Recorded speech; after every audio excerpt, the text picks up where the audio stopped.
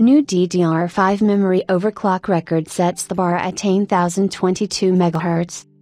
Lately, professional overclockers have started to push beyond the 10K MHz mark on DDR5 memory. After MSI's team set the first plus 10,000 MHz record, Gigabyte quickly followed, setting a new DDR5 memory speed record at 10,022 MHz. According to HWBot, the new record was achieved by Gigabyte's professional overclocker, HiCookie.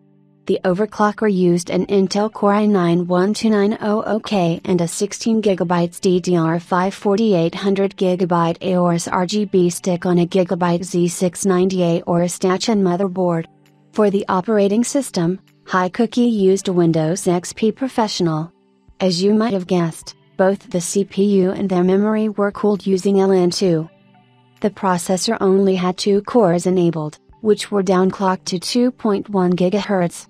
As for the DDR5 memory, it was running at 10,022 MHz with 46 58 58 46 104 2 timings.